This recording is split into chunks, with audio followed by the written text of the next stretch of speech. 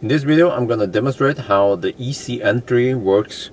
So I've been wanting this feature for a long time actually, and you know, other cars have similar features. So for instance, in the BMW I had before, the E61, once you set the car in park and was about to go out, the steering wheel went up like this for a little bit.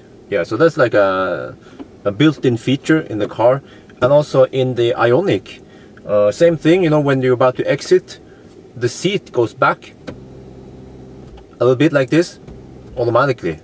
So that's a very nice convenient feature. But you know, the Tesla takes it one step further, because it can be risky to adjust the seat if you have, let's say, a child seat, or if the car is filled to the, I don't know, if you have something there, you know, you could squish stuff there. That's one problem. Also the steering wheel, well, the steering wheel always works, you know, to go up and down, so that's always nice. But at least with Tesla, you create a separate profile and then you adjust whatever you have to do, and then when you exit or enter, you know, it's supposed to be easier for you. So let's demonstrate how it works and how you set it up. So if you go to controls here and settings here, you see that if I take this one, my main profile, I cannot check the easy entry because, as I mentioned, you know, it will create a new profile. So I guess I have to delete one of these because in oh, hang on, yeah. So I can go here, driver profile settings. So in the Tesla, you can have up to 10 profiles for some reason. I don't know why. You can have more. Let me see. Well, office space, I can't use it. Drive-by shooting is a must for me. Sleeping, well, I sleep all the time. Autopilot, yeah. I mean, autopilot and sleeping could be in one profile. You know, I kind of sleep while I'm autopilot. Video, gay sauna. Well, it's still winter, so I kind of need to, you know, lighten up my day. I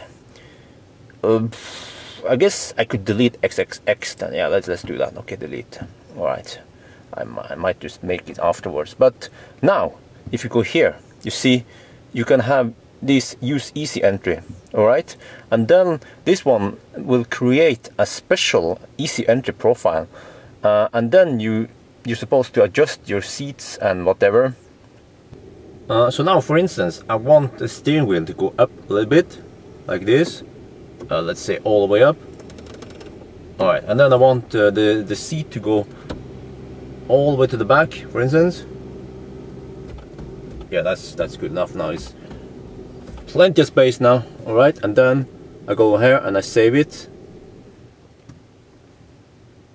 Okay, so now it is saved, and if you check here, it says that okay, use easy entry, and you see when we have these regular profiles, you know, they have these options, but the easy entry is a kind of special. You know, you cannot link the keyboard with it, but you can delete it. So I can show you afterwards why it makes sense to delete it. And now for every for other profile, you can use the easy entry one. So there's only one easy entry setting. You can't have multiple easy entries. So that's a little bit downside, but it will make the system way too complex if you have several easy entries. Huh? But let's see how it works now. And now we are parked. Let's go out of the car, and it's still in that easy entry setting.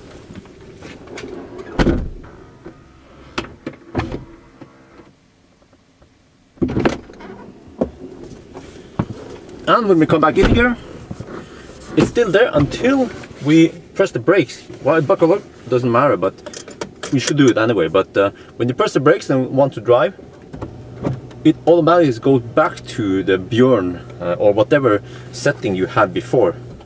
And as you see, it's kind of cumbersome to adjust it too much, because let's say now if I want to unbuckle,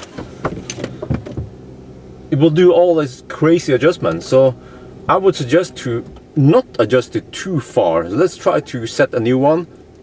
So this is where it makes sense to delete the easy entry profile. So if we go here, because I don't remember what I had there, so I want to make a new one based on the Bjorn profile. So you can just go here, delete it, yes, and then, well, now it's kind of bugged, but then you choose the Bjorn profile again, and stuff will just adjust back to where it's supposed to be.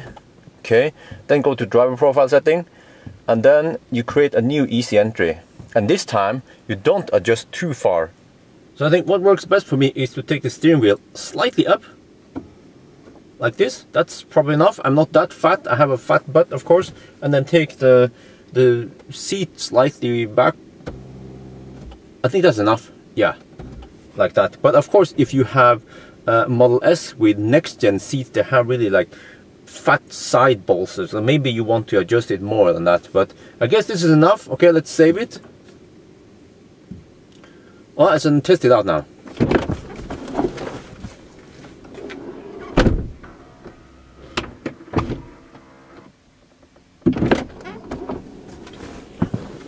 Okay, it feels easier to enter and exit the car, and then we press the brakes. Okay,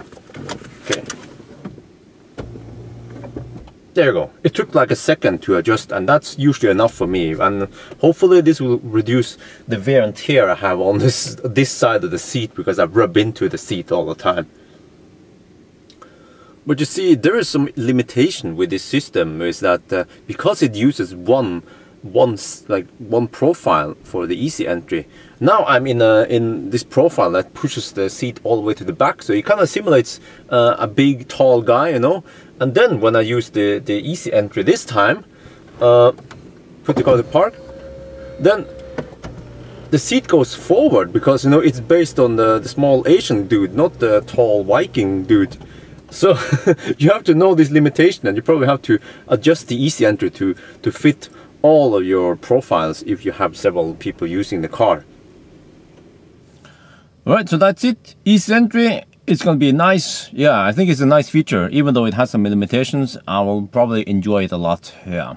So that's it for now then. Bye bye.